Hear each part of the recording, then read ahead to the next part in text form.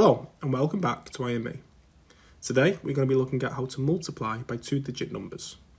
If you haven't done so already, look at the multiplication step 1 video, which will teach you the method and how to multiply by one digit. For everybody who's already watched that video, make sure you have the worksheet that you can find in the description below, and let's begin.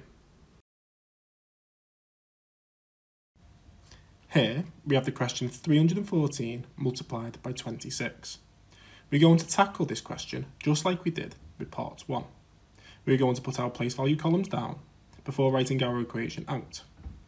314 on the top, 26 beneath, followed by the multiplication symbol to the left, and ruling off to represent where our answer line will go. If you know how to do part 1, you know that we aren't finished.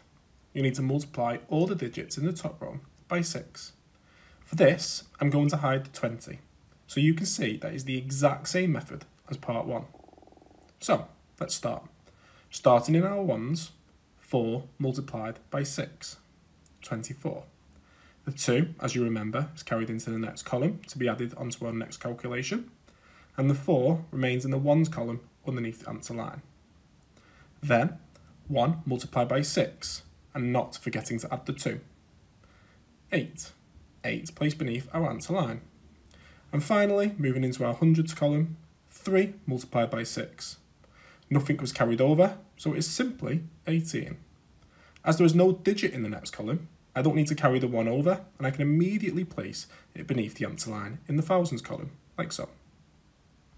If this was just multiplying by one digit, we'd be finished.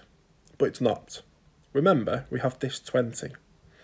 Now, we must multiply all the digits in the top row by 20. To make this easy, we place a 0 in the ones column. Then, all we need to do is multiply by 2 and place our product in the column which is one space to the left. This is because, even though we are multiplying by 2 in our heads, in reality we are multiplying by 20. So as you can see, 0 is in our ones column ready.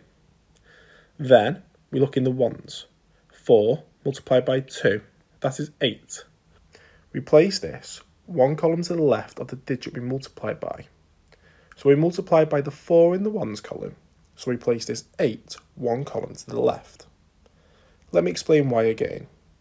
Do you know what 4 times 20 is? Hopefully, you know it's 80. Can you see the product in the second row? It's 80, but all we done was multiply 4 by 2. But that 0 allowed us to actually multiply 4 by 20. It's a little trick that makes big numbers quite simple. Next, we multiply the 1 by 2, giving us 2, placing that one column to the left, here.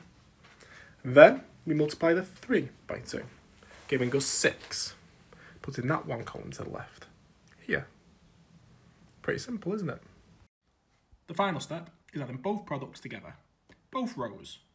So, just like column addition, we start in our ones and work our way to the left. 4 add 0, 4. 8 add 8, 16. Just like column addition, we carry over the 1, 6 goes down.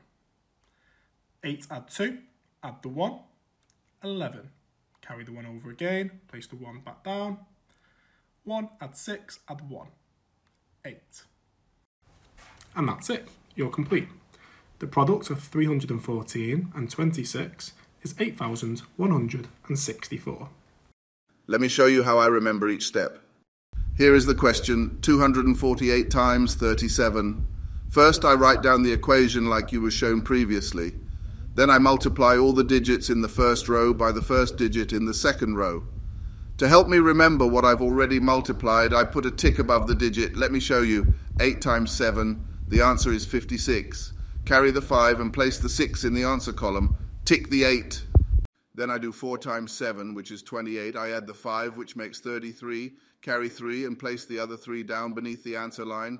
Tick the 4. Finally, 2 times 7, 14.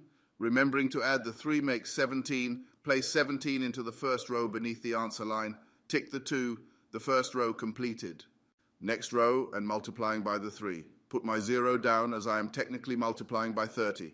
Then 8 times 3, 24. Place the 4 in the answer row, 1 column left of the 8.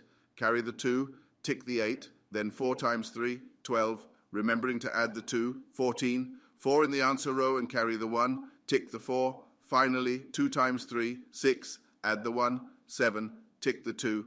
If you have remembered every step, you will have 2 ticks above each digit in the first row. Nice, I like that. It's a good way to remember that you've multiplied every single digit, but you forgot a step. Hopefully, everybody at home is realising that they forgot to add both products. Remember not to add anything that is in red that has been carried over during the multiplication. So, let's get started. 6 add 0, 6. 3 add 4, 7. 7 add 4, 11. 1 down, carry the 1. And 1 add 7, add 1, 9. Let's take a look at one more together. Here we have 396 multiplied by 38. The first thing I need to do is multiply the 6 by 8. 6 times 8 is 48. I put the 8 down, carry the 4 across. Then I tick the 6, just to remember I've done it. Then 9 times 8, 72. Add the 4 that I carried, 76. 6 down, carry the 7 across. Remember to tick the 9. And finally, 8 times 3, 24. Add the 7, 31. 31. I don't need to carry the 3 here because there's nothing in that column. Tick the 3. Now, all I need to remember is to place my 0 here to represent I am multiplying by 3 tens and not just 3. First, back to the 6. 6 times 3, 18. Carry the 1 and make sure I put that small so I don't end up counting that later. Tick the 6. Moving along, 9 times 3, 27. Add this one and I'm going to cross it off so I don't forget. 27 add 1, 28. 8 down, carry the 2. Remember to tick the 9. And finally, 3 times 3. That's 9. Add this 2. I can leave it, but I end up counting it. So I'm going to cross it off. 9 add 2 is 11. Tick. Now, to draw a line underneath. And I'm going to add to find the total product. Starting with 8 add 0. 8. 6 add 8. 14. Carry the 1. 1 add 8 add 1. 10. Carry the 1, 3 add 1, add 1, 5, and finally 1. Give me an answer of 15,048.